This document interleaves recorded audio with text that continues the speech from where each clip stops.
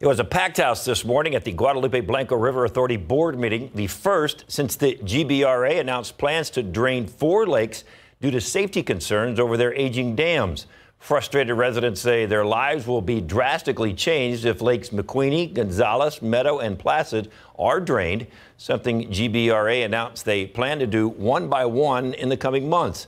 Today, a group calling itself Save Our Lakes Coalition told media it wants the GBRA to hold off from draining the lakes pending the review of some economic impact and engineering studies it says are underway.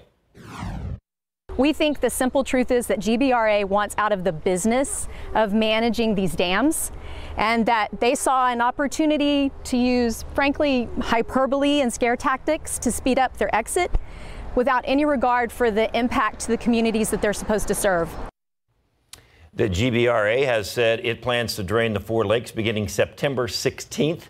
The other 2 GBRA lakes, Dunlap and Wood, have already drained because of spill gate failures. However, the lingering questions of how to fund the necessary repairs or replacements at these 6 dams means there's no established time frame for when or if the lakes would be filled back up.